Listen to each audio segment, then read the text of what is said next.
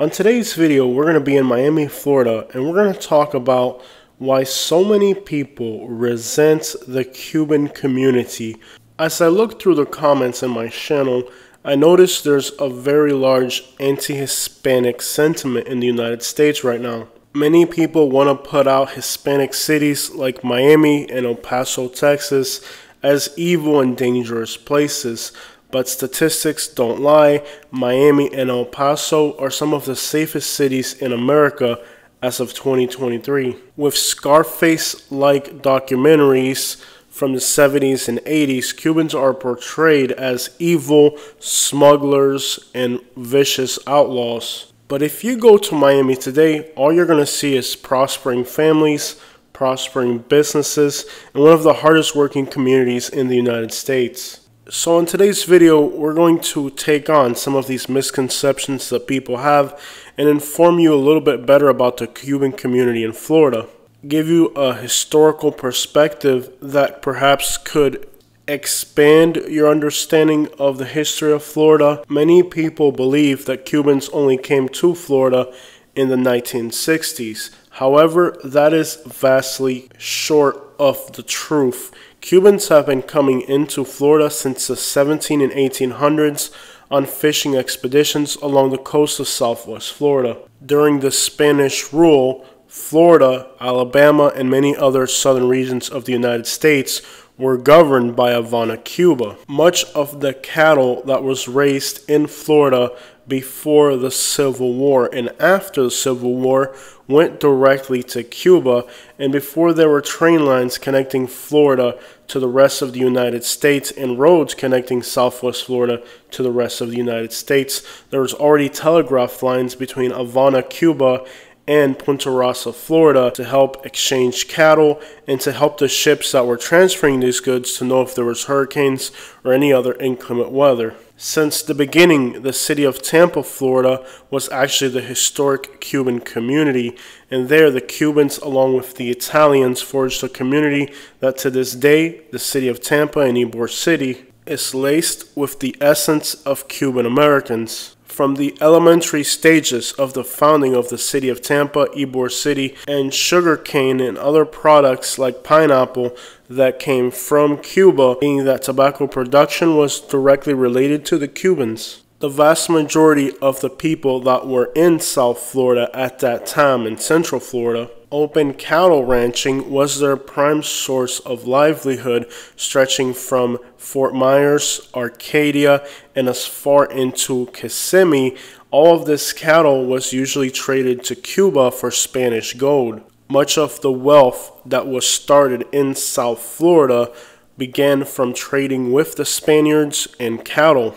The cattle of Southwest Florida was free roaming, and many times on their way down to Fort Myers, Punta Rasa, what is now McGregor, the tree-lined avenue where many famous people have had their winter homes, this was actually a cattle ranching road that led to Punta Rasa, where the cattle would be shipped to Cuba.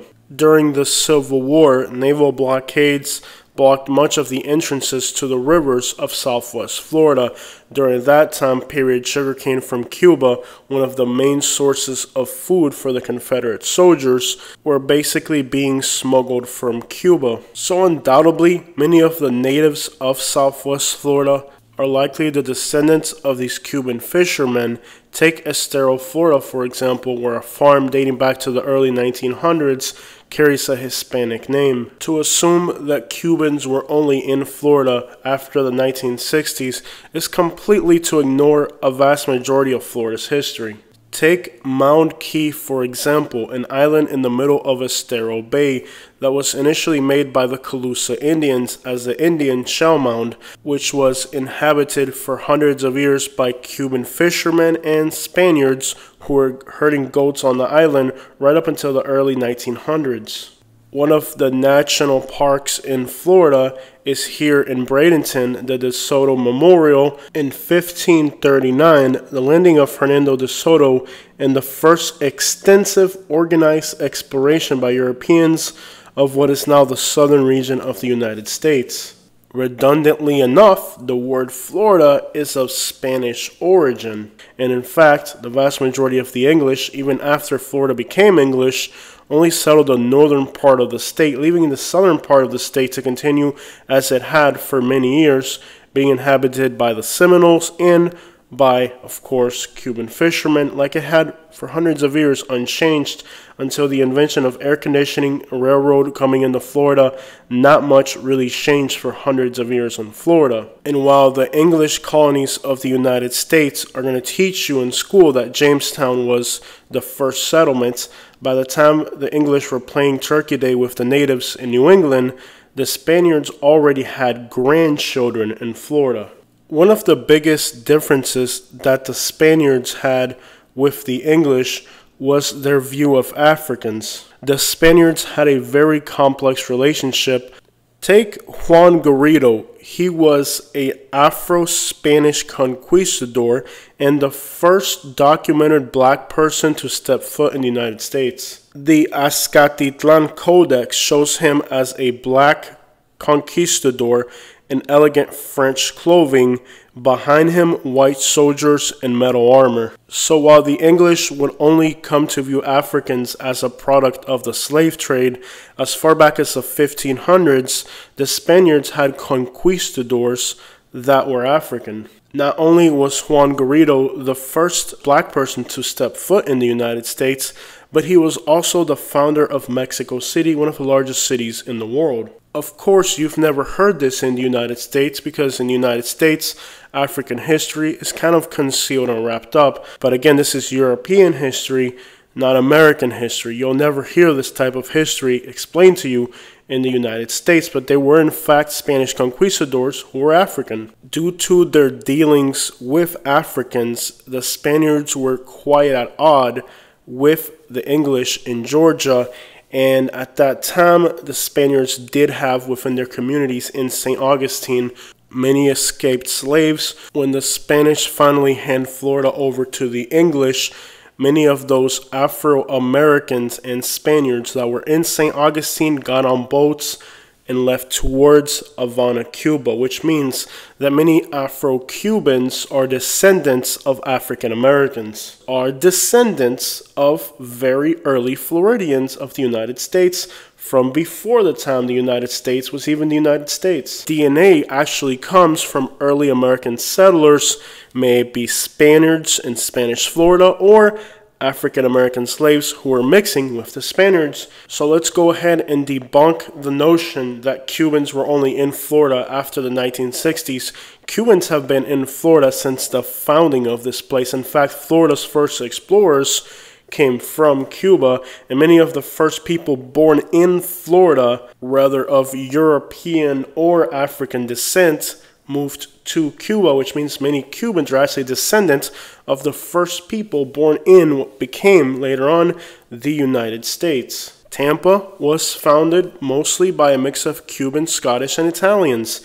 The area of Jacksonville as well had a huge Spanish presence before it was even part of the United States, and many Cubans are descendants of people that were born right there in the St. Augustine area.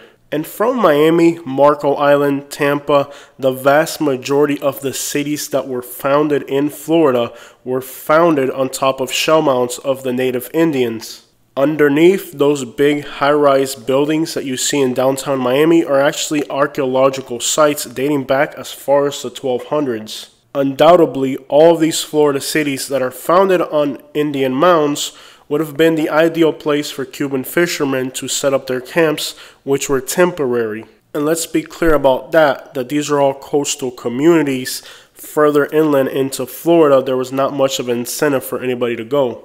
As cattle ranching expanded into Florida, it just about stopped in Kissimmee. Anything south of that was nothing more than swamps and marshland, only until the Seminole Indians were fleeing from Georgia, Alabama, South Carolina, came into Florida to hide were there any people in this area. On January 1st, 1899, the Spanish flag was removed from Cuba and the American flag was raised over the island, making all Cubans, in a sense, part of the United States. We have a lot of subscribers from Alabama. If you ever go to the cemetery in Wetumpka, Alabama, you'll notice many of the gravestones there say SPAM, Spanish-American War.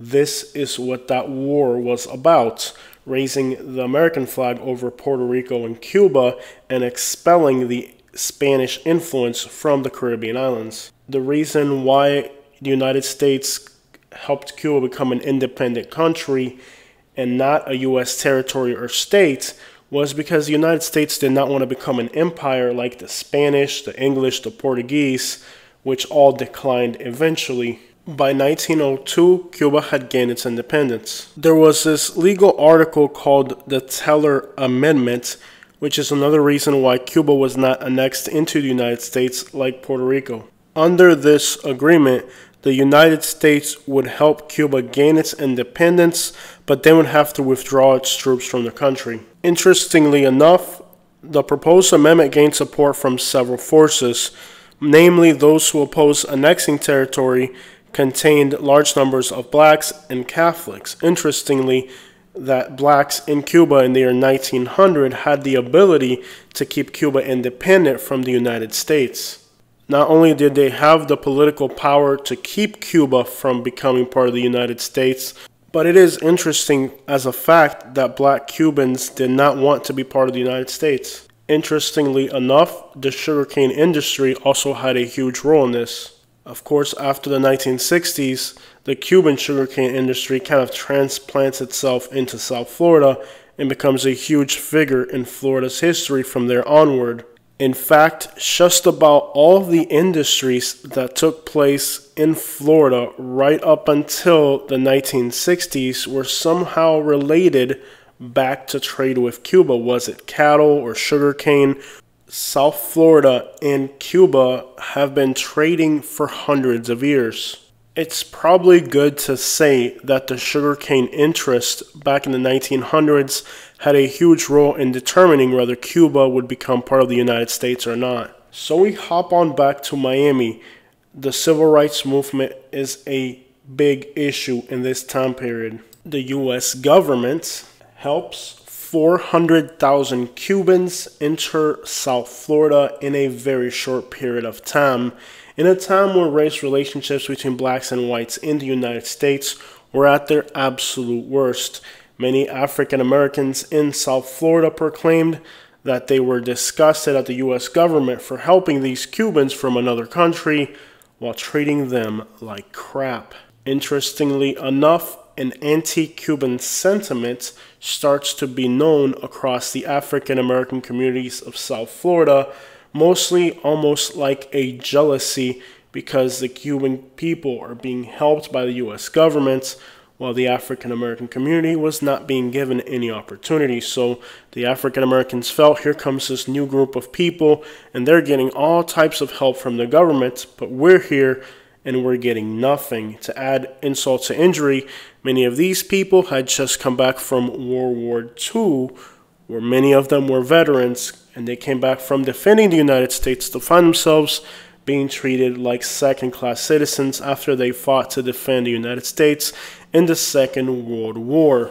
And to this day, many African-American people in the South Florida region complain that many of the opportunities and jobs that are given to Cubans are not given to them. The Cuban community also mobilized quickly to start businesses and all types of endeavors that made them not only economically but politically powerful. And as the Cuban community starts to buy businesses, buy land, and grow their economy and become a force in South Florida, not only were the African Americans offended, but also many Americans as well who felt that they were forced to move out of South Florida by the Cuban growth. And to this day, both of these communities are harboring a distaste for Cubans, as well as other Haitians who also did not receive the same benefits as Cubans.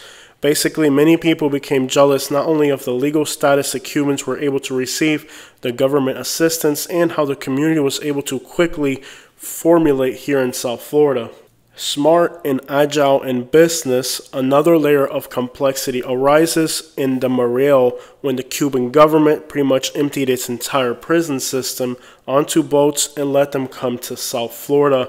These criminals quickly went on to take entire segments of the U.S. criminal world and led many to the assumptions that all of the money that's made in Miami today comes from illicit activities. And that is really nothing unique to the Cuban American community. It's happened with Chinese, it's happened with Italians, it's happened with Scottish and Irish, it's happened to all the communities that have established themselves in the United States. Cuban criminals were agile enough to determine that Americans did not like street-level crimes, which after all were the ones that were being targeted the most by law enforcement. The same thing that happened with the Cuban community is now happened with the Venezuelan community. Venezuelans came to the United States and they quickly ran out to take up the economy. They were rich people in their country, and the same thing can be said about Puerto Ricans in the Orlando area, especially after Hurricane Maria. They pretty much had their own economy and their own money, so when they came to the United States, they were an established community that moved in rapidly. The Cubans weren't the only community to do this, but now the Venezuelans and the Puerto Ricans are doing it as well. And the notion continues that almost a discredit to the hardworking Cubans, that every dollar ever made in Florida by Cubans was in some way or another illicit. Cubans are very hardworking people. I know Cubans that came here with absolutely nothing. In fact, in Naples, Florida, I met a lot of Cubans that arrived and all they did was work, save money, stick close to their family to afford housing. Many Cubans have doubled up with their families in order to lower their housing costs. I wasn't alive in Miami to tell you what happened in Miami during the 60s, 70s, and 80s, but I'll tell you this. In the 2000s, 2010s, I saw Cubans come from Cuba with very little money, if none, maybe even debt when they came here, no English at all, started working jobs that didn't pay very well. They are paid-off homeowners. They weren't smugglers. They weren't dealers, they weren't playing with fake credit cards. They were working hard, saving money, eating rice and beans every day. They worked 2 and 3 jobs. Some of them were doing tile, some of them were doing construction, some of them were working in restaurants, some of them were doing everything they could legitly to start making money, saving money. They came as a family unit with 3 or 4 people working in a household. Others I know, one single person working because they wanted the mother to stay at home with the kids. And today these people that I know in my personal life that came from Cuba with absolutely nothing have homes paid off, businesses they've started, and they came here with absolutely nothing. And I know these are completely upright people that are not involved in anything illicit. Just hard work and saving money. And this notion that's being spread, it's been spread since the 70s and 80s and still going on today. Cubans didn't work for our money. We just came here and started, smuggling, and that's how we all got rich. It's just a slap in the face to the hardworking Cubans that are here. You don't discredit people's hard work, efforts, education by saying stuff like that. And if your mindset is to think that everybody who made it because they're into illicit activities, you're never going to be successful. Being discriminated, being African American or Hispanic, that you're going to be successful if you're not putting in more work than them. I mean, if the people that are privileged have to work like animals, what makes you think that you're not going to work, and on top of that you're being discriminated? It's completely illogical. Have a lot of Cubans made illicit money? Absolutely. And Cubans are not organized into gangs or mobs. They're organized into what's known as criminal syndicates. And while in the Miami area, street crime is at a minimal, that's what a lot of Americans are, again, afraid of. People don't like to see people standing on a corner slaying or break-ins or robberies or anything of that sort. Americans have a huge fear of street crimes.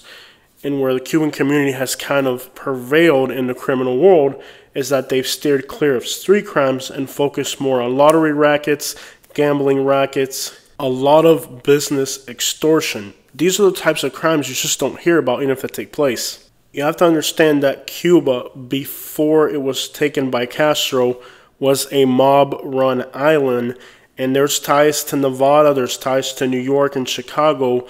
And these Cubans that came in the 60s already had the mindset, the mob was in Cuba. Havana had casinos, and Cubans ran these loan sharking and all the other things that the Italian mob was doing. In fact, the Italian mob was in Tampa and did operate with Cubans. They were one of the few races that were actually kind of in that mix with Italians who pretty much didn't mess with anybody. So you have to understand that criminal sophistication already came with the Cuban before the Cuban arrived. I've seen people lose millions of dollars overnight, have the police raid their houses, have all types of consequences, or spend their whole entire life in prison. And those aren't exactly the types of things that are worth doing. It's like when I see a young, successful African-American person, I'll often hear people say, oh, they're probably just drug dealing. And I stop them off the bat. You know what I mean? Like, the notion of discrediting other people's successes is like the number one signal that somebody has envy in their heart. And envy is never good. You're never going to get successful by envying other people. And saying that we're all a bunch of criminals and we're all doing all these horrible things to get money is incorrect. And if you want to believe that, go right ahead and believe it. It's not going to change the reality that a lot of people are successful simply because they work hard. And this is kind of part of the American lie of discrimination, that if a Hispanic or an African American is successful, there's no way they did it legitly. Now, let me tell you, there's very successful African Americans. Mike Tyson with his fist, another one with a basketball, another one with a microphone, another one with a pencil, another one with a business, another one with a bank. These are honest, hardworking people that establish their businesses not by being criminals, but by hard work. I also feel that a lot of the people that say comments like that is simply because they know that they don't have the drive and motivation to be successful themselves. So the best thing they can do is discredit the achievements of others. Do I know Cubans who are millionaires today and they obtain it illicitly? Absolutely. But I also know a lot of Cubans that legitimately hard work, dedication, saving, and cooperating with their families and close friends with good business partnerships have accomplished quite a bit. And to discredit all of the hard-working people in these cities, no, not going to happen. Look at me. My wife is American. We've had inheritances that were pretty significant. I mean, we've inherited properties, money. She's American, born in the United States. I'm a U.S. citizen. I speak English. I went to school in the United States. And I see Cubans come here with barely any education, not knowing English. They did not receive a dollar from anyone. And, like, now they're successful without even knowing English. Like, I've literally seen Cubans come here and start off as dishwashers. And today they have homes paid off. Why? Because they saved their money. They had discipline, self-control, and they worked hard with their family to accomplish things. So now I can't sit here and hate on them and say that they did something illegal. No, dude, am I more privileged than them? Yes. Do I have a better position than them? Absolutely. But I want to go out, buy cars, buy rims, go on trips and vacations, and they're over there eating rice and beans, saving money. So now I can't sit here and talk about how they are Cubans that came here and did all types of illegal stuff. No, that's jealousy. You know what they were doing? They were saving money, eating rice and beans, working hard, and that's why today they're better off than I am. Why are they better off than me? Because I was going on vacation. I was buying designer clothes. I was putting rims on my car. I was putting $2,000 sound systems in my car. You know what they've been doing? They've been driving the same car they bought when they came from Cuba. And this is all on like minimal salary incomes. It means even if you don't make a lot of money in the United States, if you just save some of it, eventually you'll be able to get ahead. I think what a lot of people really resent about the Cuban community when they arrived is how hungry they were. I mean, they're coming from like hard situations. Like, they were hungry to do whatever they had to do because they weren't able to do what they were trying to do where they were from. So they come here to the land of opportunity. And of course, they're going to be winners at it because they're hungry. They desire, they have that thirst to be successful, to live the American dream. And it's no surprise that people that come from other countries a lot of times are much more successful than people who are just born into this country and they don't have that desire, that hunger, because they take everything for granted. But people that come here from other countries don't take crap for granted. They work hard for what they got. They have dreams. They have things they want to accomplish. Interestingly, though, when it comes to Everglades City, Florida history, they glorify Everglades City for what they did, and then they glorify that part of Florida history. They glorify that. What's the difference? You know, so it's a double standard, which comes from they make folkloric heroes out of the cowboys out of Everglades City who did the same thing the Cubans did. But then if a Cuban or an African-American person is successful, oh, they're criminals. people that do the same exact thing, but that are Americans, they get fancy names like co-cowboys or... Alright everybody, so that is my video for today. No, absolutely not. Not every Cuban made their money illicitly.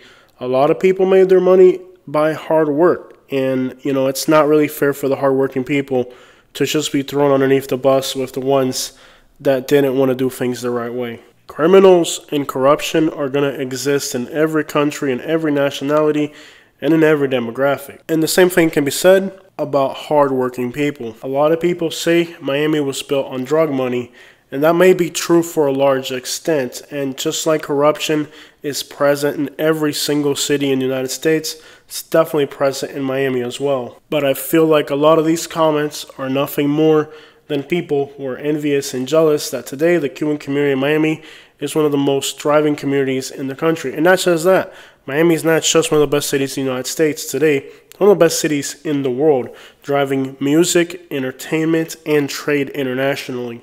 Unfortunately, one of the staples of the United States is trying to hold down minorities, just like the African Americans were held back for hundreds of years and are still being held back today. The thing about Miami is that they weren't able to hold it back.